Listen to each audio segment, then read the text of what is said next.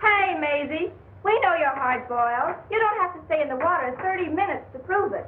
Oh, let me alone. I may not be decent, but I'm sure gonna be clean. Say, if anyone is entitled to the first place in that bathroom, it should be me. Didn't I sign the register and welcome you all as secret guests?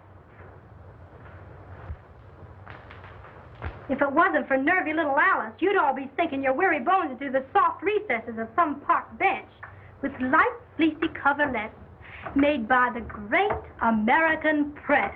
Press? That reminds me, I have pressing business.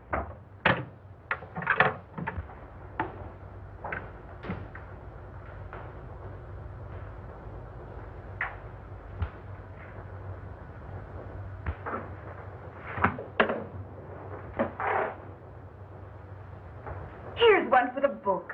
Sandwich man pounding pavements walks out to a wallet with 42 grand in it. I'd like to find that man.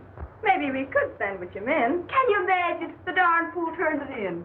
His head must be a jelly bean instead of what they thought it was. Well, it sure was soft, all right.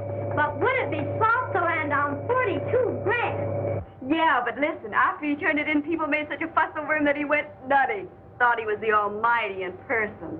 So that's what being honest gets you. A nice, soft, padded cell in the bug house. La cucaracha, la cockroacha, dum-da-da-da-da-dum. It's pretty tough. Imagine the poor guy. I'll bet nobody noticed him all his life. And then? Say, wasn't there some guy in history that spent all his life looking for an honest man? Sure, in his day, men were men.